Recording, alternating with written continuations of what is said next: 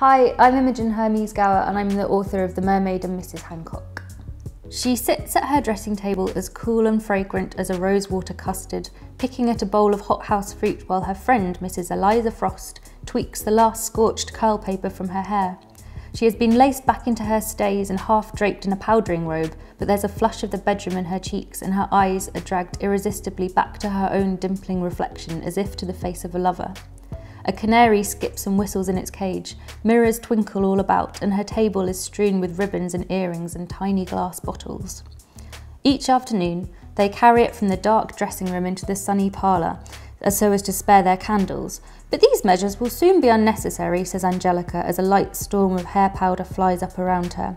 When the season begins and there are more places to be seen, more people to see me, our living will be far easier.